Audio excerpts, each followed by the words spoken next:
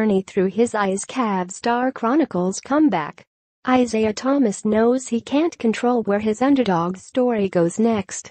Does he come back better than ever from the hip injury that forced him off the floor back in May, when his Boston Celtics fell in the conference finals to the very Cleveland Cavaliers team that would trade for him less than 3 months later? Does he get sweet revenge with LeBron James at his side, maybe even beating Kyrie Irving's Celtics in a conference finals rematch that leads to his first chance to win it all? "Oh, that would be lovely," he says with a laugh. "That would be a special moment. If they make it there, and we make it there, and then we clash, it would make for rich NBA theater, the very kind that Thomas is already proving quite capable of producing." Literally. The 28-year-old launched his pet project today on the Players Tribune platform, a docu-series deemed the Book of Isaiah 2 that was shot by his close friend, filmmaker T.J. Regan, and will chronicle the time between those 2017 playoffs and present day. Each episode will feature behind-the-scenes footage of what has been a challenging and emotional time on the personal and professional fronts.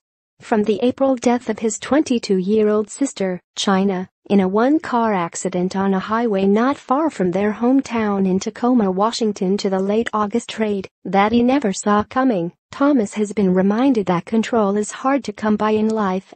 But the telling of his story, as Thomas sees it, belongs to him.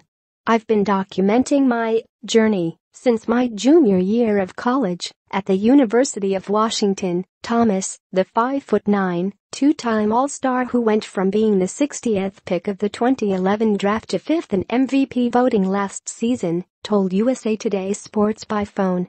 "When it comes down to it, I'm going to make a movie of my story. And he'll do it by way of his production company that has such a fitting name." This series marks the beginning of Thomas's slow grind media, which has been in the works since those pre-NBA days when he was dominating for the Huskies. Before Thomas entered the draft, he noticed some of Regan's work with rap artists and decided to track him down. Before long, they were fast friends who had a shared vision. Year after year, from Sacramento to Phoenix to his Boston breakout and now the Cleveland chapter, they've been stockpiling footage with high-end equipment for what has already become quite a tale. This, in a way, is merely a glimpse of what's to come.